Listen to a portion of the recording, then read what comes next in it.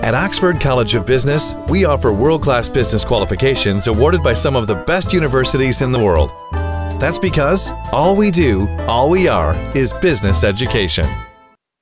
With the onset of the southwest monsoon from last Thursday, districts including Ratnapura, Kalutara, Galle, Mathura and Hambantota experienced heavy rains and the low pressure system moved towards the Bay of Bengal. By yesterday, the system had intensified into a cyclone. Wind speeds across the island may reach 40 to 50 kilometers per hour blowing from the southwest. This wind speed affects the western slopes of the central hills. The situation will result in further rainfall upon the western, Sabaragamuwa, southern, central and northwestern provinces. We can clearly state that there is a likelihood of heavy rains affecting the western and Sabaragamuwa provinces. In addition, considering the coastline, thunder showers are likely to occur, especially in the northern, western and southwestern areas.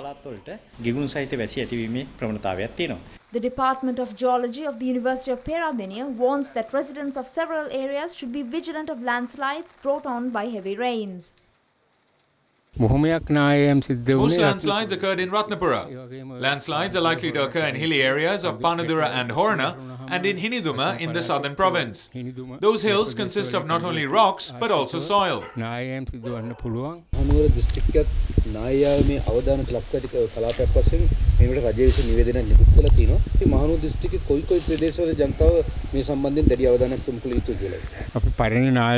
You know the sites of past landslides.